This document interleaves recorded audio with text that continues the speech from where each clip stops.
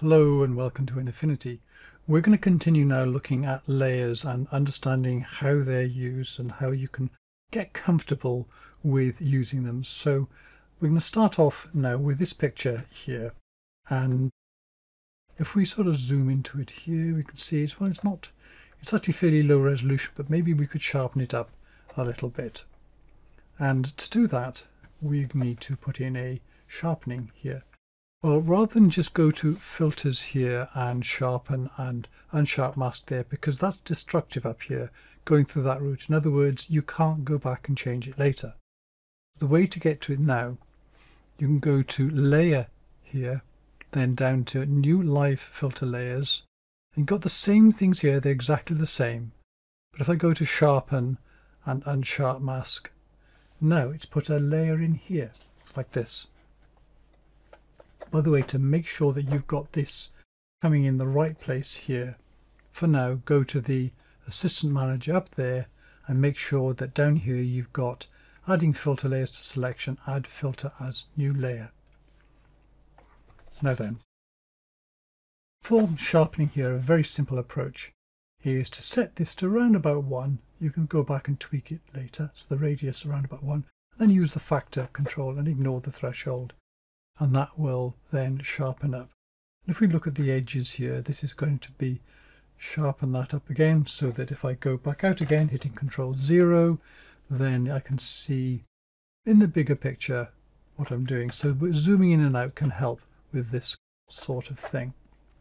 However, what I might notice is that as I'm sharpening it here, look at up in the sky here, there's a lot more of that noise appearing up here. So I can say, well, maybe I should get rid of that noise. I've got something here called a denoiser I can call. So I don't have to do anything here. I can leave that there, because when I go to layer, new live filter layer, down to noise and down to denoise, notice that comes up here. There's a new layer being put in over here, and in the middle I've got the control panel for it. So in other words, you only see one control panel at once. It switches it out. So if I double click the sharpness one, there you go. I can go back and do that. Double click the noise reduction here, that's fine. And for this, generally you only need to play with the top layer, ignore the rest down here. So if I turn this up, you can see the noise in the sky gradually disappears, so it's a lot better there. Although also what happens when you're doing this, you can be losing detail down here that you'd like to keep. So what I've actually done here, and kind of deliberately, by the way, if I click the X on here, that disappears. I've not lost it, it's still here. I can always double click to get it back up again. But just for now, what I've done is I've denoised after sharpening. Generally speaking, it's a good idea to sharpen last. It's one of the last things you do.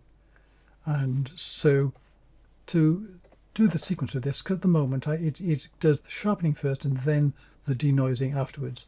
I can change that very simply by clicking on this here, dragging, keeping my mouse to the left of the squares there. So I've got that horizontal blue bar there, let go of that, and now I've moved the noise down. So it's doing the noise first now. So now if I double click the noise to adjust that denoising, now when I bring this down, it's not needed, so it's only going to come in lower down there. So I can bring that up there. I've made the sky a lot better, but with a much lower setting, which means I'm keeping detail in the areas which are more useful. And I did that simply by dragging these around. I didn't have to undo and start again. And I can always change them again. So I can take that one, drag it up to the top, see the cursor is to the left of the squares. I can see the horizontal blue bar there, let go, and I've moved it to the top. I can drag it down, or I can drag the unsharp one up there. And so I can swap the things around, and this is a very useful thing to be able to do. You can also, of course, turn things on and off. So I can say turn off the unsharp mask and just look at the noise reduction. Or even the other way around, I can turn off the noise reduction and saying, look, if I just had this sharpening there, I get all this. But the noise reduction has helped fix that. So there we go. That's just some useful things that you can do. You've got the sequencing of what you do things here, the way you can drag these around the place and change them. That you go to layer, a new life filter, and you can get the non-destructive versions there as opposed to going via filters here. And you can drag things around here to get the sequence in which things happen. Anyway, hope that was helpful, and thank you very much for watching.